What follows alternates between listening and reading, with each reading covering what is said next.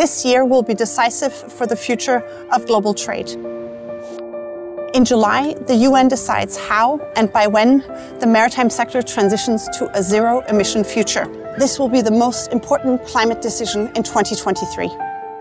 A clear and ambitious agreement will unlock new partnerships. It will enable the maritime community to invest in zero-emission ships and the fuels we need to operate them. Clarity on targets and regulation will unleash our collective innovation power to build a sustainable and resilient future. Some think the maritime industry is not ready for this future, but we are. Join forces with us in the Getting to Zero coalition. Support an ambitious outcome.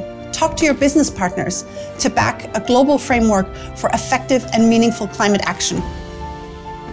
Call on your government to send a clear signal for full decarbonization. Every one of us can make a difference.